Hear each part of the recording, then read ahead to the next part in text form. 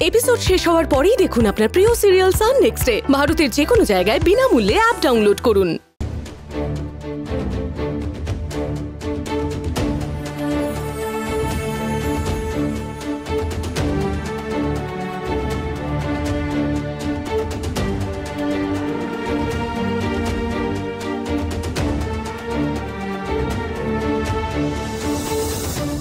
Hello, তুমি এই ঘরে কি করছো?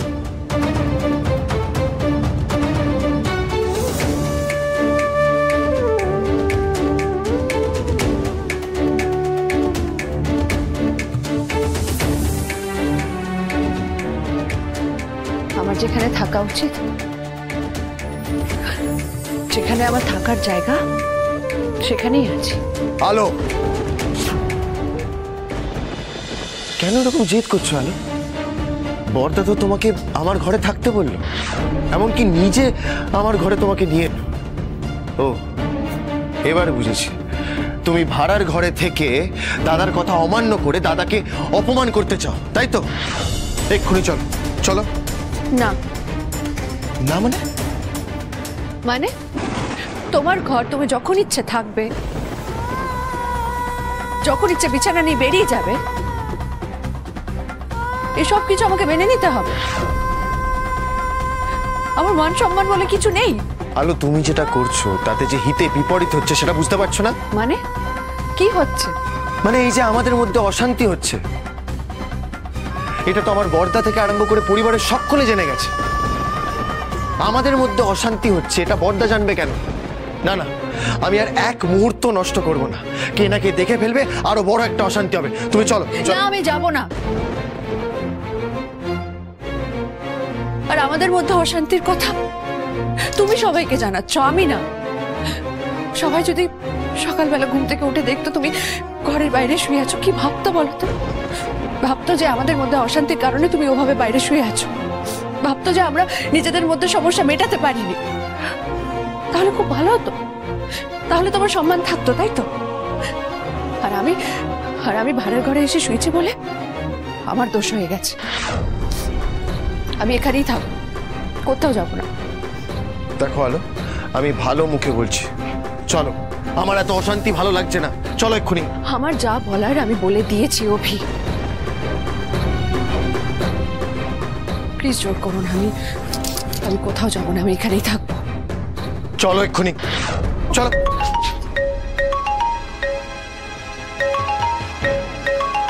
এটা কার ফোন? হ্যাঁ, গৌরব। এ কি এত রাতে গৌরব? গৌরব কেন ফোন করছে? ফোনটা ধরো।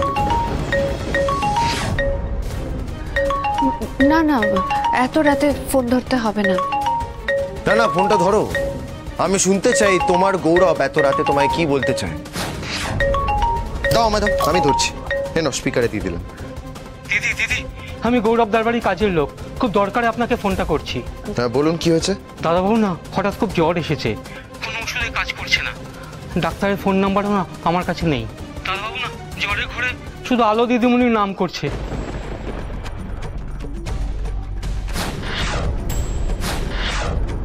তাই তোমার এই নাম্বারটা জোগাড় করে তোমায় ফোন করলাম। আলো দিদি আছে? হ্যাঁ হ্যাঁ, বলো। দিদিমণি, আমি বুঝতে পারছি না কি করবো। আপনি কি একটু একবার দাদাবাবুর বাড়িতে আসতে পারবেন? জ্বরটা কিছুতেই কমছে না। সে কি, আমি এত রাতে কি করে যাব? তুমি বরং এক কাজ করো, আমি তোমাকে হাসপাতালের নাম্বার পাঠিয়ে দিই, তুমি দাদাবাবুকে সেখানে নিয়ে যাও। না না, আপনাকে কিছু করতে হবে না, আপনাকে কোথাও নিয়ে যেতে হবে না, আলো যাবে। খুব ভালো হয় দিদিমণি, আপনি যদি এখন আসেন। আমি রাখি দিদিমণি। ওবে, এটা তুমি কেন করলে? আমি তো যেতে চাই না গৌরবের বাড়ি, তাহলে কেন বললে যে আমি যাব? কারণ তোমাকে ওখানে যেতেই হবে। আলো, কেন এমন অদ্ভুত জেদ করছো? আমি এত রাতে একজন মানুষের বাড়িতে কেন যাব?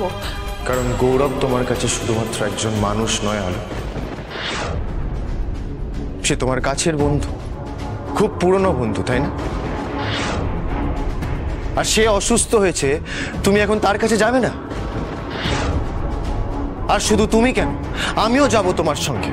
আমি দেখতে চাই গৌরবের কত ধুম জ্বর যে ও জ্বরের ঘরে তোমার নাম করছে, আর এটাও দেখবো যে ও কতটা নির্লজ্জ আর তুমি কতটা নিচে নামতে পারো।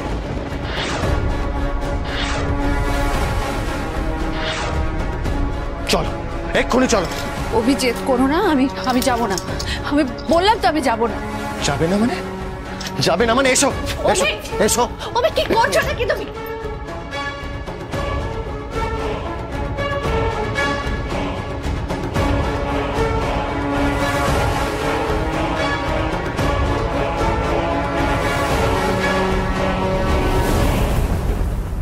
ওবি কেন জেদ করছো? ভিতরে বসো। ওবি আমি যাব না। ওবি ওবি আমি যাব না বলছি তো।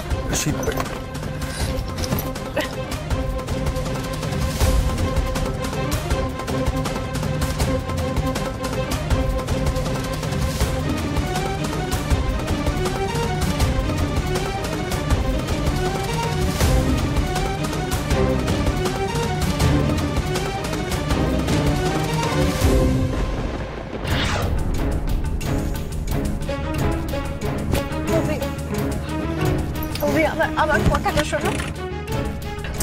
অভি এত রাতে আমার অভি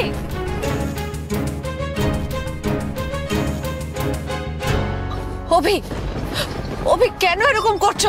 আমার কথাটা শোনো। অভি আমি যাব না।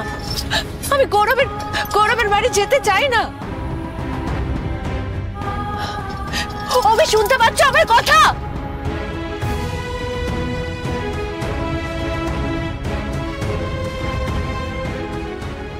অভি অভি প্লিজ এরকম করো না।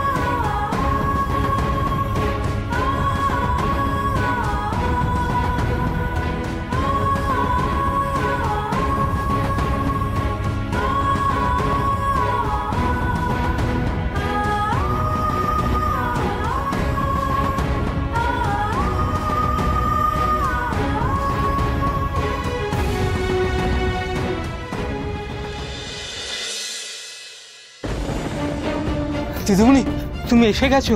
দেখো না দাদাবাবুর কি অবস্থা, জ্বরে একদম বেহুশ হয়ে আছে। চোখে মুখে কত জল ছেটে দিলাম, কিছুতেই জ্ঞান ফিরছে না। আমি যে এখন কি করি? এবার কি করবো আমরা? ওকে হসপিটালে। ওবে ওবে কোথায় যাচ্ছ?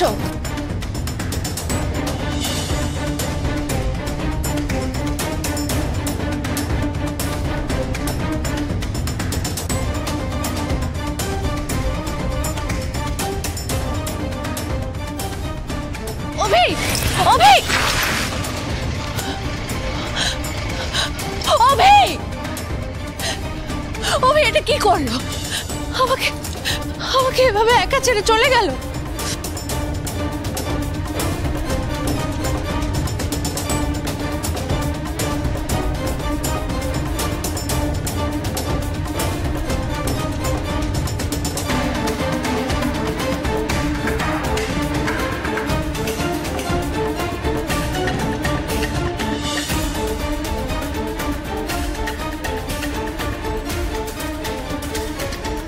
দিদিমণি দাদাবাবুর জ্বর তো বেড়েই চলেছে,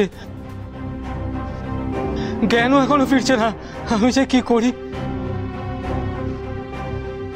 আমার না খুব ভয় লাগছে, তুমি কিছু দিয়ে হয়ে যায়। দাঁড়াও আমি দেখছি।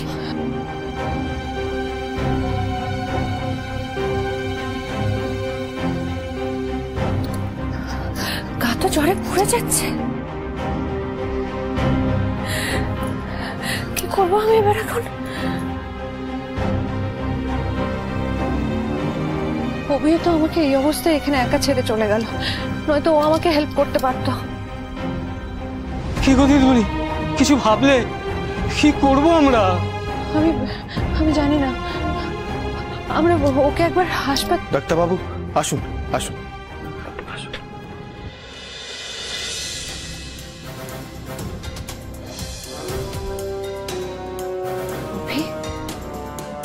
এই যে গৌরব, আসুন বসুন। প্রচন্ড জ্বর এসছে জানেন তো, আর ওই জ্বরের ঘরে কি সব আবল তাবল বকছিল। বলছি ও ঠিক আছে তো? খুব একটা বাড়াবাড়ি কিছু হয়নি তো? মানে ওকে কি হাসপাতালে নিয়ে যেতে হবে? হাসপাতালে নিয়ে যাওয়ার এখন কোনো প্রয়োজন নেই, আমি দেখি আগে।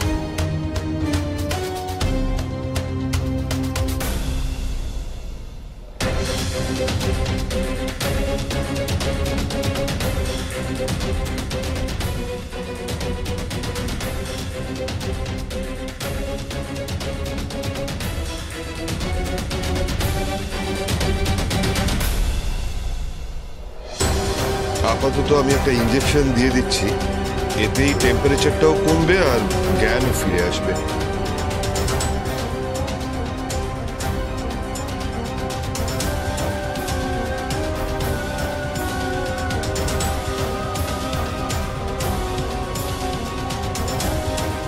আর এতেও যদি না কমে তাহলে আমাকে একটা কল করবেন, আর আমি কিছু মেডিসিনও প্রেসক্রাইব করে দিচ্ছি, এইগুলো তাড়াতাড়ি আনিয়ে নিন আর প্রপারলি খাওয়ান। আই মাস্ট সে আপনি কিন্তু আমাকে একদম ঠিক সময়ে ডেকেছেন, মানে জ্বরটা বেড়ে গেলে কিন্তু কন্ডিশন আরো ডিটোরিয়েট করত।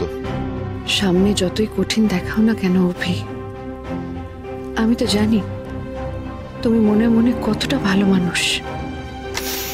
দাদা তুই এদিকে আসুন তো, এই ওষুধগুলো ঝটপট নিয়ে চলে আসুন, কেমন? আসুন, আপনাকে একটু এগিয়ে দিই, আসুন। তোমার উপর আমার যতই রাগ অভিমান থাকুক না কেন অভি, কিছু কিছু সময় সত্যি আমার নিজেকে খুব লাকি মনে হয়, এটা ভেবে যে আমি তোমার মতো একজন ভালো মানুষকে নিজের জীবন সঙ্গী হিসেবে পেয়েছি।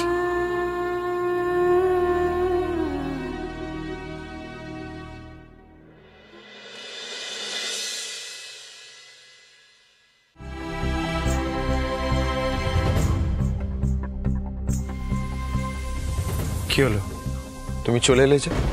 কেন, কি ভেবেছিলে আমি আসবো না? ওখানেই থেকে যাবো তোমায় ছেড়ে?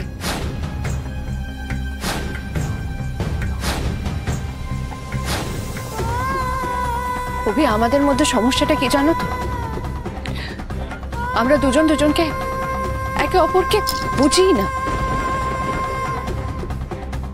আমি যতটা আমাদের এই সম্পর্কে দেওয়ার চেষ্টা করি তুমি সেটুকু দাও না, চেষ্টাই করো।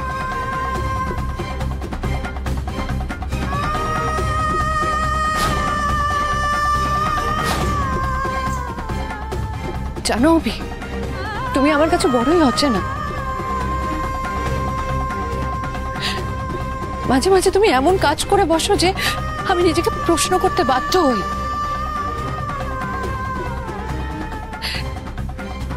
এটাই কি সেই অভি যাকে আমি ভালোবাসি?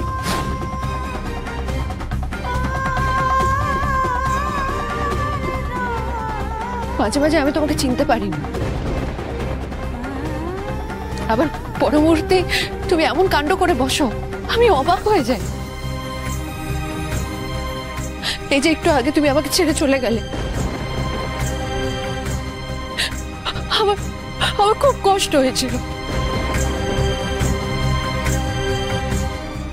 কিন্তু তারপরে তুমি ডাক্তার ডেকে নিয়ে চলে এলে,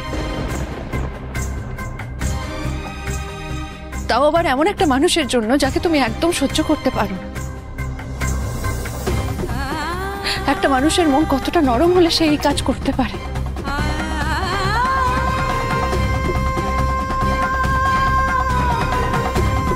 এদিকে দেখো, তুমি আমাকে চেনো না, তার প্রমাণও আমায় দিয়ে দিলে। আমি এখানে কেন চলে এলাম তুমি আমাকে সেটা জিজ্ঞেস করছো?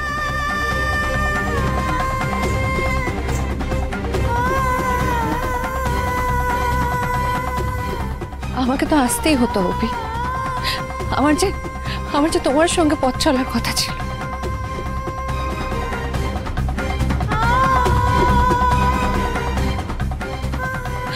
আমি তো এমন কিছু করিনি,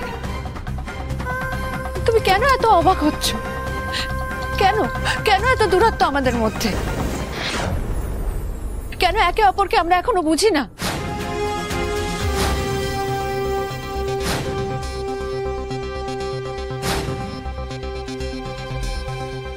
আমি জানি না, আমি জানি না এই দূরত্ব আমাদের মধ্যে কি করে মিটবে। তবে আমি এটা জানি, অনেকে বলে যে একে অপরের থেকে দূরে থাকলে নাকি দূরত্ব কমে। তবে সেটা কি সত্যি?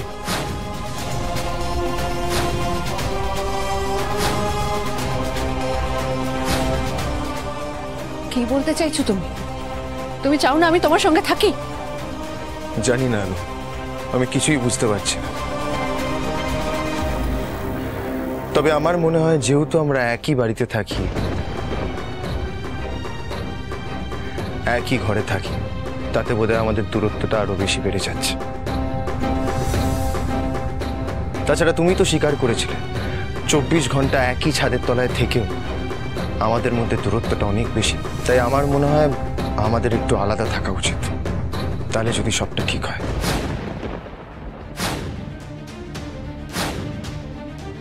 কারণ আমি ভেবে দেখেছি আলো, তুমি আমাদের বাড়িতে থাকলেই ভাববে বড়দা কি করছে, কেন করছে, কোনটা ঠিক, কোনটা ভুল, কোনটা ন্যায়, কোনটা অন্যায়। শুধু এটাই ভেবে যাবে বড়দার বিরুদ্ধে তুমি কি বলবে, একে ওকে কি পাল্টা জবাব দেবে, তাই তো?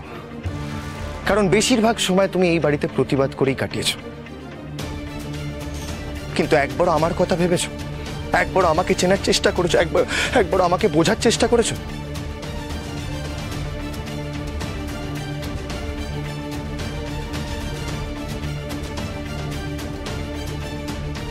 জানো তো, আমার বেশ কয়েকদিন ধরেই মনে হচ্ছে যে কারোর উপস্থিতিটা বোঝার জন্য তার অনুপস্থিতিটা বোঝা আরো বেশি দরকার।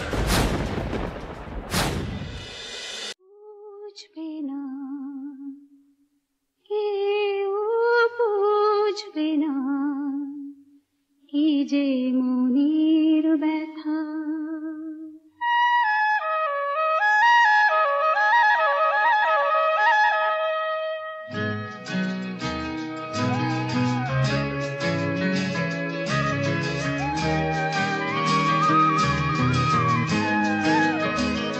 আমি চিরকাল তোমাকে সমস্ত বিপদ থেকে রক্ষা করব। বুঝবে না কি যে মনের ব্যথা,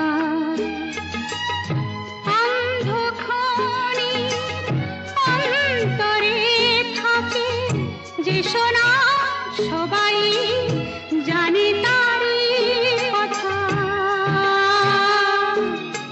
বুঝবে না, কেউ বুঝবে না কি যে মনের ব্যথা, অন্ধকারে অন্তরে থাকে যে সোনা, সবাই জানে তারই কথা। বুঝবে না, কেউ বুঝবে না কি যে মনের ব্যথা।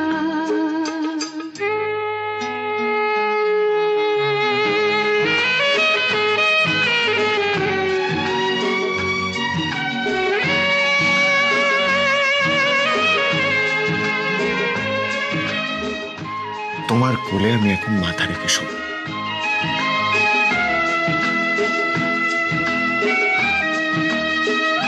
যদি এমন হতো যত বেদনা বীজেরই মতন করে যেত গোবনা, যদি এমন হতো যত বেদনা বীজেরই মতন করে যেত গোবনা। জানো তো, আমার বেশ কয়েকদিন ধরেই মনে হচ্ছে যে কারোর উপস্থিতিটা বোঝার জন্য তার অনুপস্থিতিটা বোঝা আরো বেশি দরকার।